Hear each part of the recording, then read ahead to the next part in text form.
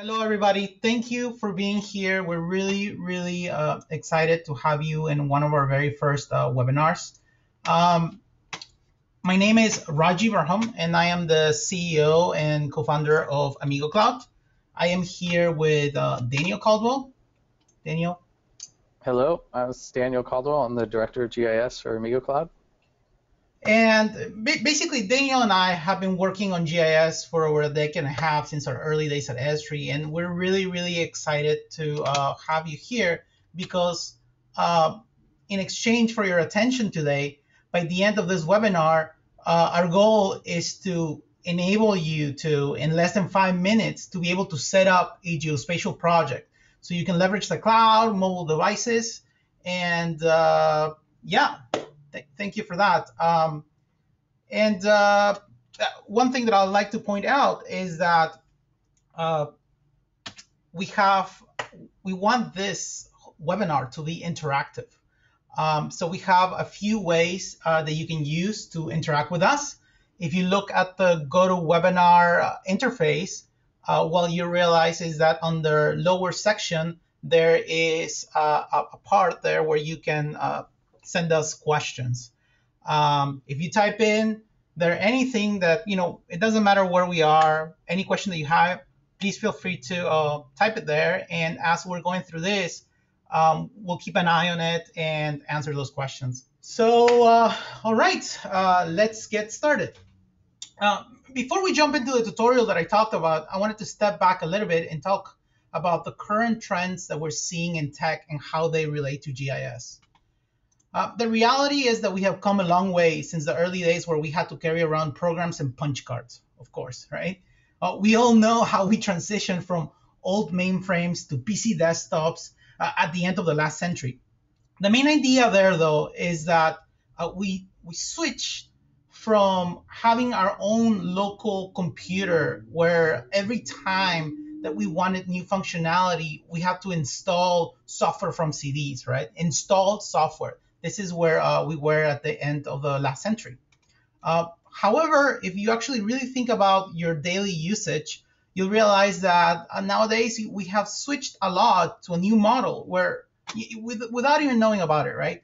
We use Google all the time, but we don't install Google in our local machines. We don't install Gmail or Facebook, all these services that exist that are part of our daily life. We just go to a website, log in, and there's basically a wealth of functionality available to us. And in the cases like in Dropbox or other systems where we install something, it's barely a small little program that enables us to leverage thousands of servers somewhere else, right? And this else is what we refer to as the cloud. Now, this new model is called SaaS, is software as a service, right? Usually the model is that this software is either free or it's paid on a monthly and yearly basis without you having to install anything. You just use a thin client, you log in, and all the functionality is there. So that's one interesting trend that we're starting to see in cloud. Another interesting trend is that open is becoming the norm, and not the exception like it used to be. So there's two elements to this when we talk about open, right? The first one is open data. So the idea that some data should be freely available, right? This has created interesting projects like OpenStreetMap, for example, right? It's a project that is very relevant to us that is becoming more popular every day, right? In addition to that, we are starting to see a lot of momentum around the idea of cities, local governments, also pushing all their data out through some new open portal that they're launched, right? All this openness around the software and the data, it's actually a good thing for us because basically it enables us to have more base layers, more wealth of data that we can use to improve our current GIS datasets. Now, in the area of open source, being able to look at the code behind the software, it's obviously becoming more popular. It definitely powers cloud services everywhere, right? And yet there is tons of confusion around what open source really is, right? Like one of the first misconceptions that people have is that mainly they believe that it is an either-on proposition between their proprietary system, whatever that may be, and the open source alternative, right? And it is not. Actually, that's incorrect. You can actually use open source software and proprietary software side by side. A second misconception that usually happens around the area of open source is that people usually compare open source against commercial software. So they use this term and it's like, no, I don't use open source software, I use commercial software. And that is actually incorrect. Open source software can be commercial too, right? With support from a vendor. And believe it or not, you're using it without knowing that you're using it. That's the beauty of the cloud. So that's the second trend. And the last trend here that we see is that basically mobile. Mobile is it's powering, it's the devices that we have in our pocket, it's cloud power. We can get, the reality of it is that, we can play wonderful, complex games that leverage the hardware and the sensors in our devices that are getting more powerful every day. Yet our geospatial software is still basically stuck in what is 1999, right? For people, an example of this is for people collecting GIS data. Internet connection is intermittent. It is not always available. And yet most of the time, we're still stuck with pure web applications that we're accessing through our mobile device that do not work when the internet is gone, right? Our Gmail application on our phone is able to cache edits emails locally while in offline mode and sending them when an internet connection is available. And so should our GIS software, right? What we're trying to do with AmigoCloud, what we're aiming to do with this is to create really a simple to use geospatial platform that enables people to take advantage of all these new trends. We want to make it powerful and yet as simple as possible. And then those two things usually fight with each other. One thing that is interesting to us is to try to understand a little bit more what you are currently using within your organization. And to do this, we have a very simple poll that we want to ask you and take a few minutes here to understand this a little bit more. So I'm going to start a poll. What we want to understand is what type of geospatial software you're using currently.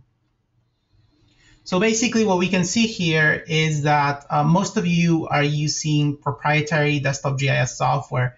And some of you are using open source desktop GIS software. I assume that's something like QGIS or something similar like that. Mobile iOS seems to be more popular than Windows and other devices, which is honestly surprising to me, and it's great to hear. And some cloud geospatial software. Excellent, excellent. This helps us frame this a little bit better. When we look at the current SaaS geospatial market, what we're trying to do here is solve this 5 things correctly in as simple as possible, right? Is basically when we're talking about collecting data, we want to use modern devices. We don't want to use an old Windows mobile phone. What we want to use is, an iOS, an Android device, something that you have in your pocket already. When we're talking about managing data, we're talking about collaboration, right? We want to be able to have multiple people working on the same GIS project. So usually what that means is if you think about how people do collaboration around Google Docs, right? There's a Word document, multiple people can edit at the same time. They can add comments to it. We want to bring that to GIS. At the same time, if you have some file formats that you cannot read, you should just be able to, with a few clicks, generate KMLs, CSVs, file geodatabases, whatever it is that you need, without having to worry too much about the internals. The cloud is powered by a whole bunch of very, very powerful servers, right? So that enables us to be able, you don't need to have a $25,000 server running locally, with a few clicks, you can do heavy geoprocessing on this. We want to enable that.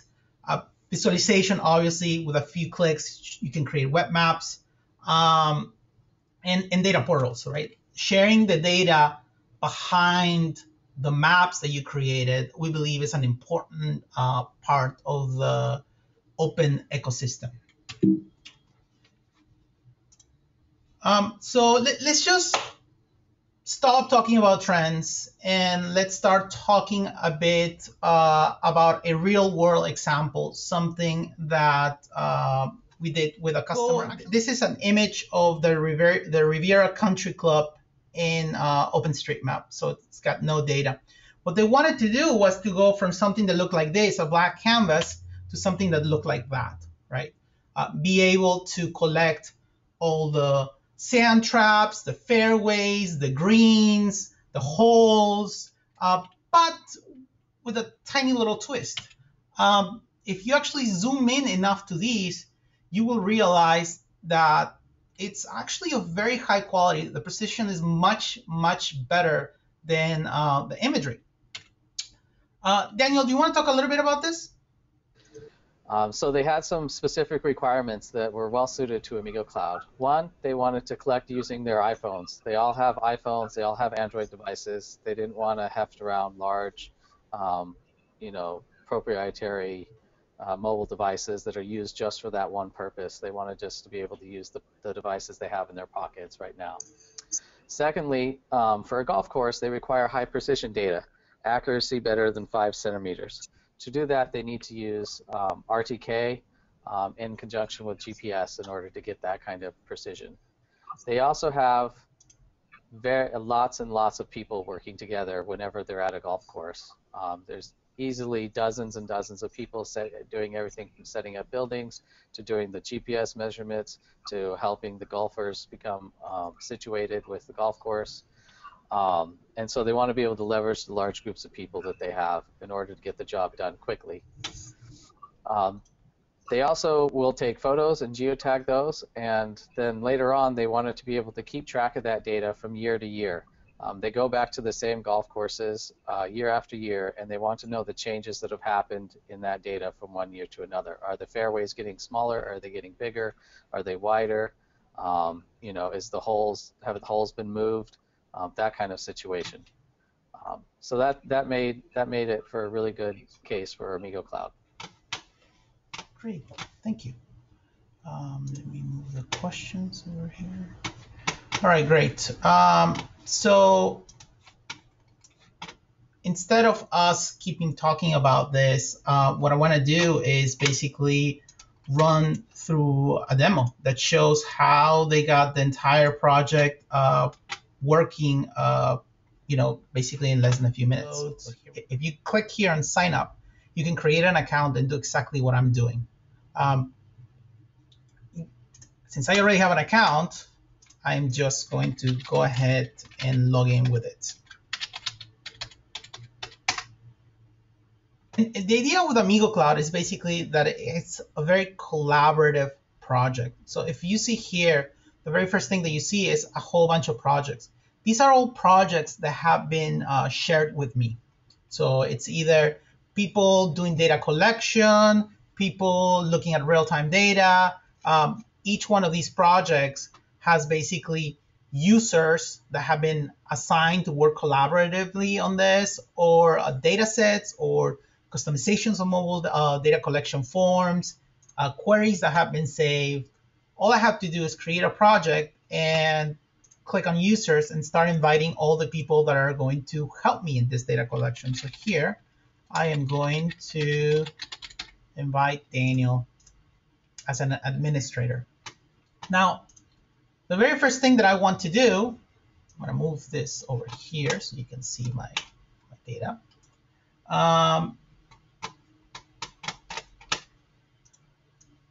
The very first thing I'm going to do is create a data set from scratch. We can see from a message over here that Daniel has already joined me. He went to the website and did that. To create a data set from scratch, all I have to do is define the fields of whatever it is that I'm going to be doing the data collection of. In this case, it's fairways in a golf course. So I'm going to create a data set called fairways.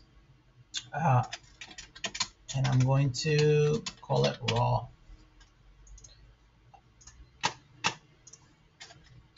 I want to collect a text field, so whole number.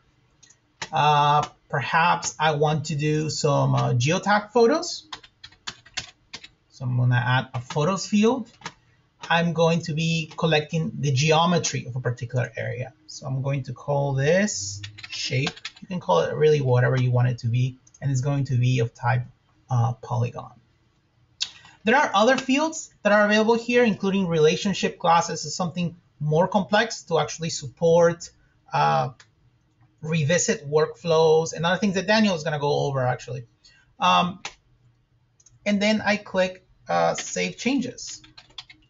That's pretty much everything that I have to do to get going with the project. What I'm going to show you now is I'm going to reflect my phone. So you can see it here.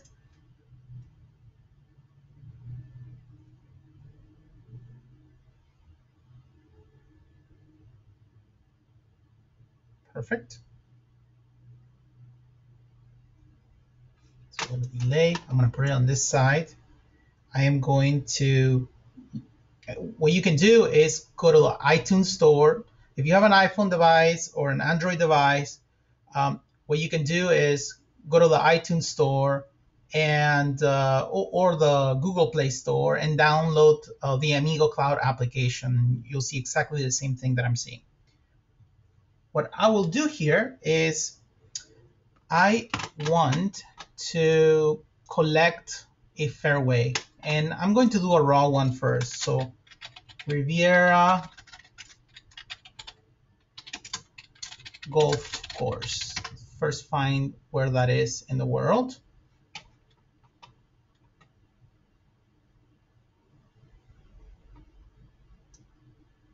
Perfect.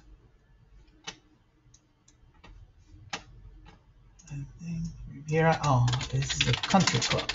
Oops, there's another Riviera golf course. This is a country club. Perfect.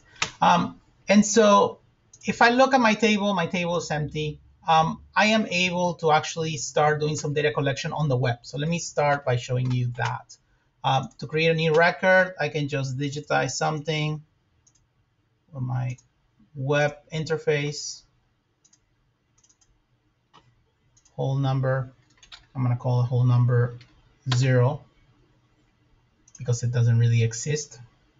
Hit save. The record gets submitted to the cloud. The cloud takes care of fixing any geometry problems if there's anything like that available. If I open my mobile device and I tap on it, what I can see is that the record has already been synchronized with me.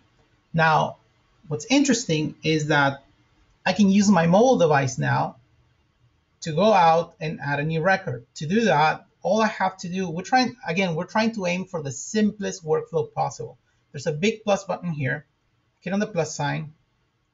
I'm going to do manual digitizing of that record. I'm going to hit OK. I'm going to take the photo that I talked about. So hit OK. Hit save. Done.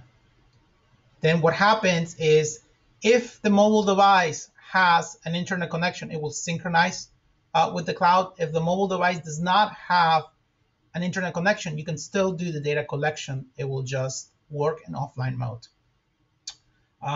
So that's great. Now I can add records and collaborate on it. So I'm going to move this over here and show you that I can click on the photo is there, it's all there, that's great. Now, what happens when I'm walking around? Obviously, I'm not going to be digitizing with my finger, right? Like the one thing that I really want to do is to start adding records that that are snapped to my current location using the GPS on my device. To do that, basically what I can do is I can zoom into where I am by hitting on the zoom to button, and I can use this tracking feature. Basically what it does, so I'm going to show you two things. The first one is collecting raw. If I hit the plus button, it snaps to my current location. If it snaps to my current location, then basically I am getting, in this case, by hitting the eye, I can look at the current GPS and say, oh, I'm getting an accuracy of about 10 meters around here.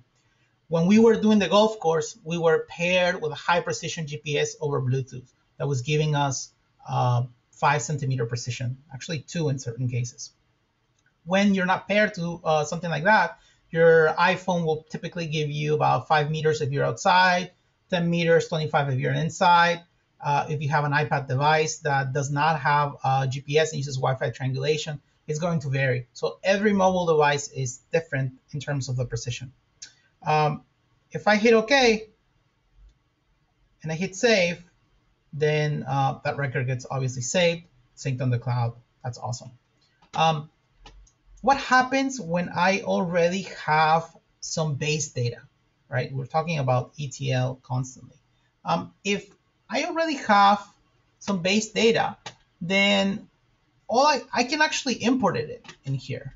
All I have to do really is hit upload, and I'm gonna go here to my the data that Daniel actually collected.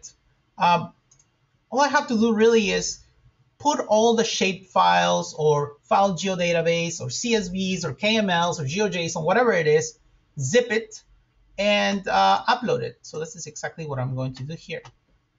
What AmigoCloud is doing in this regard is it's figuring out, once you're uploading it, obviously, we figure out what the projection is, we project it on the fly, we figure out what the geometry fields are, we create spatial indices on them, we figure out the format, CSV, KML, GeoJSON, whatever it is, and basically just take care of choosing the right parser and load it to the cloud. Now, all the data that I just uploaded, which was a file geodatabase, it's available here now.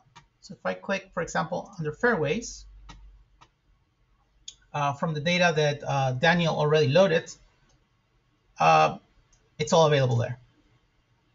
Now, what is interesting is that what Daniel did is he used our tracking feature. So to do that, basically he added the plus button. He clicked on this start tracking button, hit play, and then put the phone back on his pocket. What this would do is take this little guy, and as I'm walking around, it would start digitizing. And then once it finishes digitizing, you can create geometries out of it. If you're interested in figuring out how that works, please, it's in our help documentation. Ask the question. We'll be happy to show you how that works. Right now, I'm obviously sitting here, so the little guy is not moving, right? If I were moving around, it would just automatically be digitizing that. I'm going to stop that, not save it. So that's the data collection part. It's very, very simple. Something interesting that I want to show you here is that as I was talking, the data that I uploaded got automatically synchronized. I'll turn off my raw data, leave that data on, and you can see that the data is already here. What's really, really interesting to us is that we want to be able to make it so somebody can create a meaningful data out of this, right? So for example, right now, every single one of these fairways has a whole number associated with it. But we want to create a map with a few clicks, create a map that is simple. So if we go into our styling options, I can go and create a category renderer. I can go and pick the field that I'm interested in. I'm going to say create 19 categories,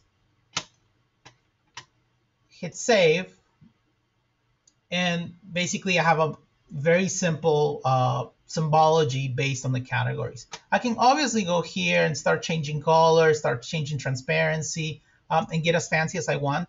I can also go and, label it if I'm interested in doing that. What's interesting is that the phone itself picks up on that and renders it immediately. All this data that I have on my mobile device is available offline. I don't have to do absolutely anything. It has been replicated. We make a big distinction between submitting changes and actually replicating into the mobile device. What this device is doing right now, it's replicating all the data. If I turn off my internet connection, it will be available there. Okay, so there's that. So let's see what we have here. Perfect. We have a question. How do we get better accuracy with an iPhone? Better than 5 centimeters is basically by pairing an external GPS device. You can get pretty good like sub-meter with a Bluetooth that it's around $2,000 each. If you spend about $3,500 for an external GPS device, what you can do is enable it with an RTK. And there's RTK stations all over multiple places that are free, right? So if you configure it and you have an internet connection, you can get up to 2 centimeters with an iPhone without a problem, which is really, really cool. Thank you for that question. One more thing I want to show you. So we were able to show with a few clicks how is it that I can create a map. If I wanted to share this map with somebody, all I got to do is click public map. I get a link. This is the map that has all that data available. I can go and click and share this link with somebody else. Because I marked it as public, they're going to be able to go there and look at this data. So that's awesome. I want to step back. Obviously, I've shown how is it that you can do data collection. I've shown how is it that you can create some web maps with a few clicks. I want to talk a little bit about something that I think it's not truly being leveraged right now, which is geospatial geoprocessing in the cloud. And to do that, I wanted to get a sense of who of you has heard about PostGIS. I think this is going to be important for us. Who of you have heard of PostGIS and know about PostGIS SQL? From the results, what I can see is that a lot of you are actually familiar with PostGIS, about 63% of you. Some of you have not heard of PostGIS, so let me just do just very brief explanation. PostGIS is the spatial extension of Postgres. It's an open source geospatial database that you can go out and download and whatnot. What AmigoCloud does is we leverage a lot of open source. So we've taken the PostGIS engine and basically exposed it through you through a web interface. So you can grab your little iPad that has almost no processing power, the old one, and type a few SQL queries and be able to do geoprocessing, heavy geoprocessing that leverages our entire cloud infrastructure. I'm going to give you an example of that here. If you click under advanced queries, and right now we're still working on the documentation, it will be all available under help.amigocloud.com. You can find a lot of information about how to write geospatial SQL. I'm going to show you a quick example of how this works.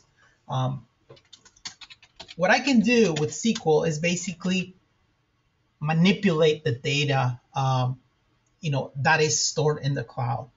So for example, I can do queries that say, show me all the records that are on the fairways. And by doing this, I have basically tabular results on the left side.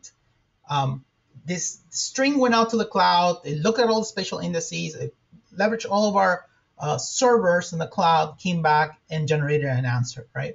Here, what I can see is all the records that are on those fairways.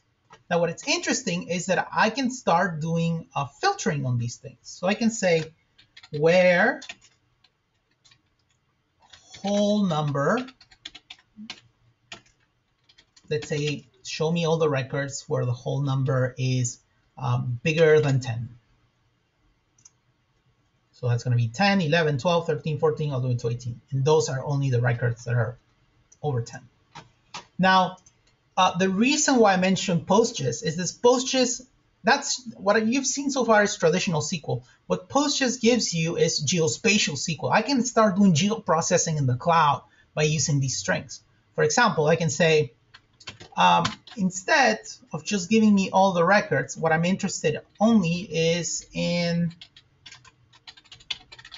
the geometry, and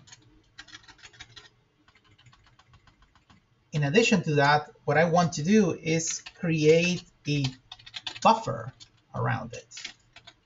Now, this is in decimal degrees. Now, I don't know how many of you, so here's a 0.001 decimal degrees, and you say, okay, that's great, that's decimal degrees. Decimal degrees doesn't mean anything to me. I am like not, I can't figure out how much like 0.001 is in meters, for example. So PostGIS enables you to do a buffer, but also to start projecting on the fly into different coordinate systems, intersections, differences, all this available through a SQL engine. So what I'm gonna do here is say, turn this, and of course, you know, PostGIS could be an entire webinar of like many hours. So I'm just gonna, I'm gonna show you one example here, which is I'm going to grab that geometry, I'm going to turn it into this thing called a geography type, which basically means that I'm going to start interpreting this as a in meters. So here what I'm saying is like buffer it by 10 meters. Once I execute that, oh, and then I have to turn it back into a geometry of polygon type that uses a geographic coordinate system, our very well-known 4326, the classic geography WGS 84. So what I have here is I've done geoprocessing in the cloud. If I go and overlay my original fairways, what I can see is that I've created a 10-meter buffer around it. Now, what I can do is, one question that we had when we were showing this to the people at the PGA Tour was like, well, I want to know how long that is so that I know how much rope I need to put around these things. So the beautiful thing about it is that we can grab that and use another operator here. For example, perimeter. Show me the perimeter of this whole thing. And I want the perimeter to be in meters. So I'm just going to leave it here. And I'm going to name that field perimeter in meters.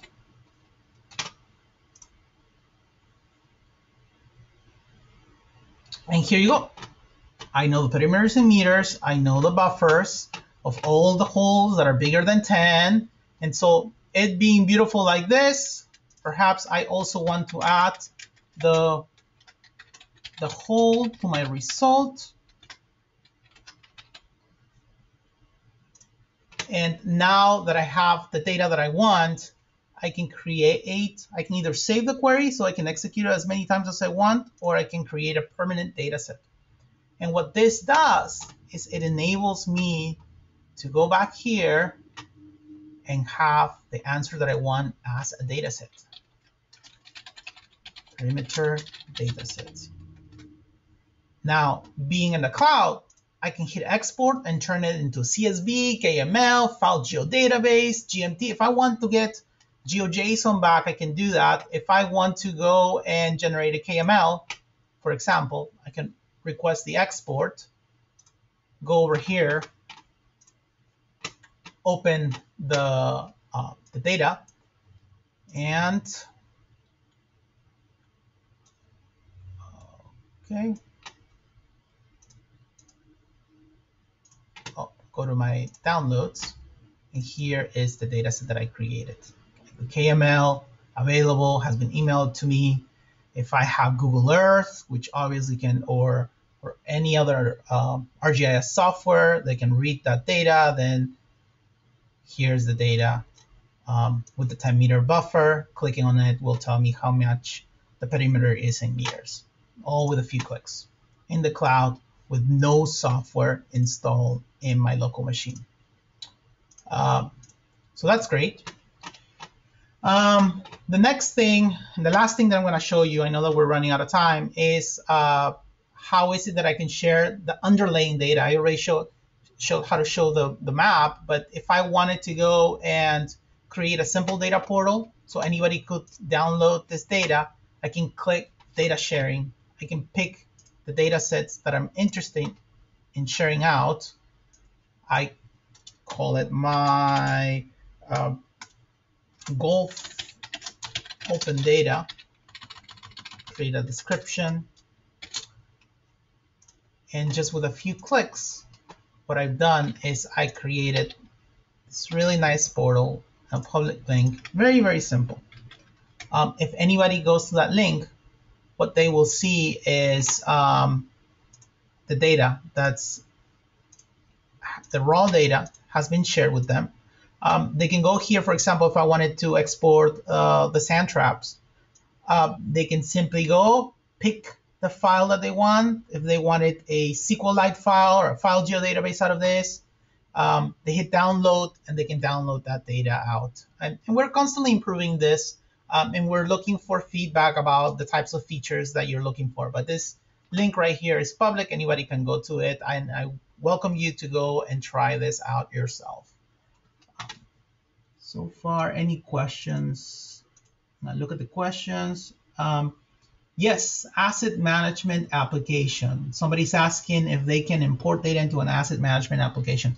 And the answer is yes. We actually support multiple enterprise. What I've been showing you is how is it that you work detached from your enterprise system. One thing that is very, very interesting is that you can interact with a pre-existing system, being an Esri system, an ArcGIS system. And Daniel's going to show a little bit about that. The reason why we can do that is that if you actually hit Developer API here, what you'll see is that everything that I've shown you, everything that I've done can be done programmatically. 100% of all the things that I've done can be done through an API. I mean, we have an API browser. For those of you that are developers, this might make sense. For those of you that are not, this is just maybe gibberish. But the main message being here that if you're a developer, you can basically do the geospatial SQL, you can generate the maps automatically, you can do the ETL in the cloud, all by using your favorite programming language. So if you're trying to use GeoJSON, you can do GeoJSON. If you're using XML, you can use XML, that sort of thing. Daniel, you want to talk a little bit about, I think we're running out of time. We got 15 minutes left. You want to talk a little bit about the ArcGIS integration? Sure. As Raji just showed you, AmigoCloud has an end-to-end solution for being able to do data collection, analyzation, visualization, and data sharing out. However, the reality is many organizations already have an enterprise system, and most of the organizations that we see out there have an Esri enterprise environment. So I'm going to show my screen. I'm going to go through how we integrate. Here I have a simple project I created for AmigoCloud, or I'm going to create a new project here for the webinar. And what I'm going to do is I'm going to sync my data from ArcGIS into this project. And then from there, it will sync into my phone. So here I have ArcMap. I've loaded in a parcel data set here. If we look at the parcel data set really quickly, we can see some interesting things. I have two data types that have coded value domains, and then some other information about the parcels. I also have a relationship class to these parcel inspections right here. Many enterprise workflows are similar to this. It doesn't matter whether you have like parcels and you're going to inspect those parcels, or you have invasive species, you're going to inspect the invasive species and do treatments on it, or you're doing trail maintenance, or you're doing road maintenance. Most large enterprise systems are rarely changing their geographic data. They only do that when there's changes to the actual Earth, like a building's getting built or something, or they're putting in a new pipeline. Most of the time, they're actually just visiting the data that already exists, doing an inspection or maintenance on it, and needing to keep track of that in order to track what needs to be done and allocate budgets and things like that. So for this workflow, AmigoCloud works really well. So I just take this data set and the inspection data set, and I run the geoprocessing tool, and you type in your username and password.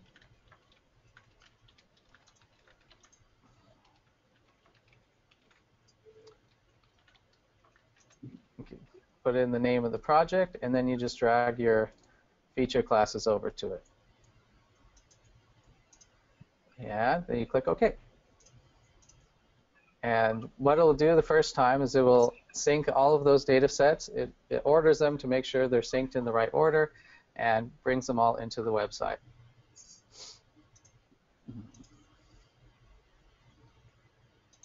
All right, and then it succeeded. So we could look on the website. We see I have my new project. We have our data sets collected to it, and then we look at the mobile device, and I can already see that the project is there as well.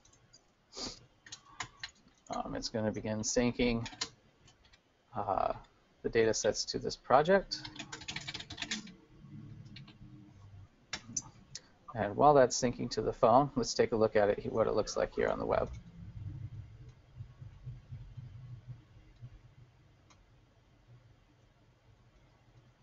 So when we look at a parcel on the web, I can look at this little parcel here. We can see it imported all of the data. We also have our pick lists like we wish. I just changed that from commercial to residential, and change that from shop to sport. This allows you to keep track of your parcels. You can also view your related data. So if you want to view the inspections on this data, you can click Add or Edit Records. The data is syncing back to, I don't have any records here, so we can add a new one. We'll choose today, or yes, we'll choose yesterday as the inspection. Then we'll give it a parcel value of $20,000 and a parcel type of residential, and save that out. This allows us to keep track of your individual inspections that you do on all the parcels as you go from year to year or month to month. If we look back at the mobile device, the data is all synced now. We can turn on our parcels, and it'll zoom in. These are parcels around outside Lake Merritt, and they draw, and we can zoom in. I can select the parcel and edit the inspections, and we can see that these are the inspections for that parcel. If I want to add a new inspection, I can click Add, create another inspection date, do January 17th, save that, give a parcel value of $34,000, done, change the parcel type to industrial, and click Save. The records are being submitted back to the web immediately, and then the web will begin to update. Now, Raji's already shown you all the workflow there, so I don't want to get into that. But to bring those changes back into your enterprise system, all you have to do is rerun the geoprocessing tool. And what this is going to do is go and connect with AmigoCloud to bring the changes back in. You can see that the changes were found there, and they're being inserted back into the database here. And then you're basically done. Parcels, and now I have my inspections there. So does anybody have any questions about that? I can't see the questions, Raji, so if you have anybody. Question that we had here was from, from Anna Whipple, and basically she was asking if we were limited to OSM as the base map, and the answer is no.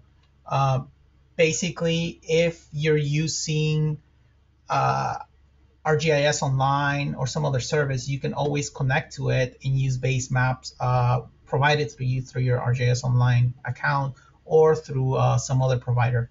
And Daniel, maybe I can do a show. Also, if you have your own custom base map that you use exposed as a web mapping service, you can use that with AmigoCloud as well. Right. Can you show that, perhaps? Sure. Let me bring up AmigoCloud here. Yes. Let's go back to the project and go to base layers. And here you can add a new base layer in. Let me bring up a base layer really quick.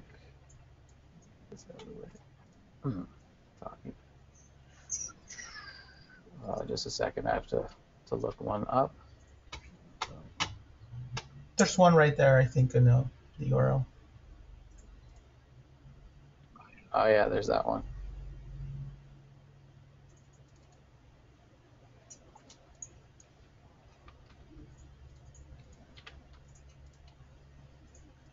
This is the USGS high-res imagery if you need high resolution imagery in your area.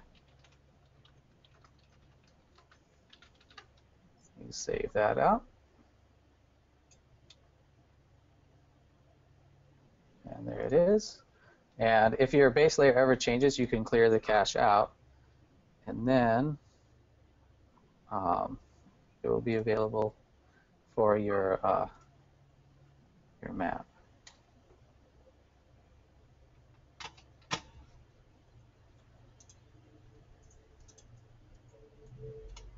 There it is, USGS high-res imagery.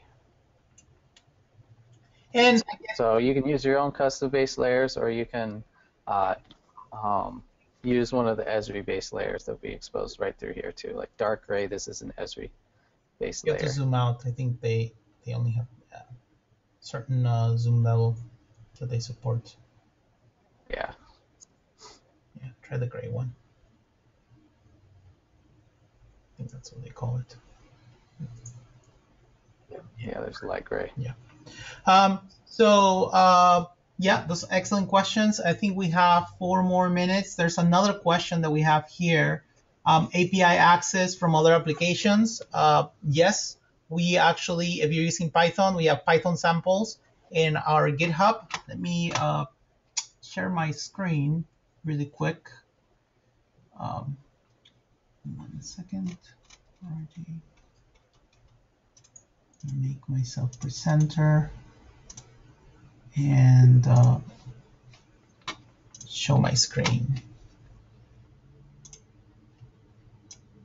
Should be able to see my screen here. So if you actually are interested in the developer aspect, we have a GitHub account that shows under Amigo samples that will show you how to use Python or JavaScript to do queries, to access the data, to basically do anything that we can do through the web interface. You should be able to do that programmatically. And I welcome you to email us if you have any questions. We're still working on making the documentation better every day. So it's any feedback is extremely appreciated. One last question here is if Daniel, the question I think is for you. It says, will that toolbox be updated as Esri products are updated? It's talking about your geoprocessing tool. Yes, we'll update it as Esri products are updated. It's a geoprocessing tool, and so it makes it very flexible to use it across different platforms. You can use it in ArcCatalog, you can use it in ArcMap, you can also write a Python script that accesses it. But we do need to recompile it at every version of the ArcGIS releases because ArcGIS changes their libraries every release. So it's a simple matter for us to just get the new release and recompile it and do some basic testing and get that out to you. Great. I think we're running out of time. There are questions related to the sync tool.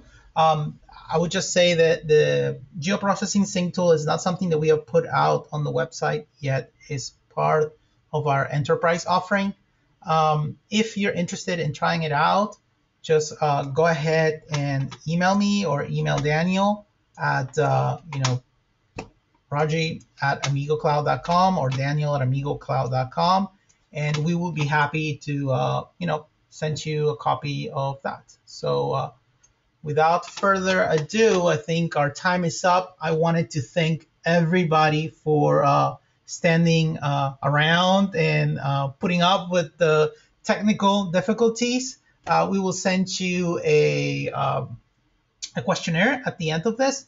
And any feedback, if you have questions, please contact us through the website, through direct email at info@amigocloud.com. We want to hear from you. We want to get feedback. We want to help you and understand the needs. So we are actually building software that is good for everybody. And thank you so much for attending. We'll see you soon.